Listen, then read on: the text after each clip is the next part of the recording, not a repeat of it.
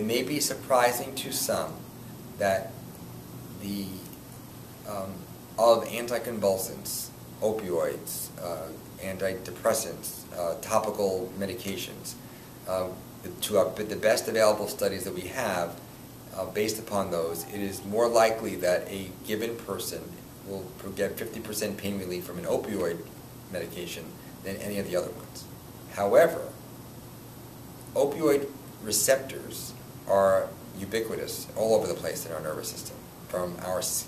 fingertips to deep inside our brain and everywhere in between. And opioids do a lot of things to our body that have nothing to do with pain control. And in my experience, and I think in publications, it's clear that opioids are not well tolerated by many people. And therefore, they're not practical for people, because they may not tolerate them very well, or using them at doses that may be helpful from a pain relieving point of view may compromise their function in another way.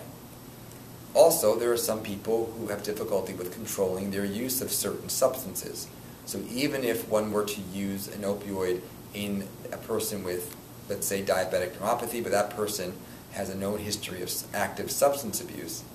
there are different additional challenges in using a controlled substance like an opioid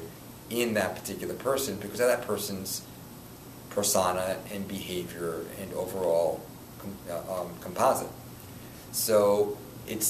opioids can be an extremely effective tool in the management of neuropathic pain, but like in every other area of medical care, they need to be used in the right person, and to find that right person, we need to know what that person's past history is, we need to know what the risk of using an opioid in that person would be, and we need to monitor that person very carefully.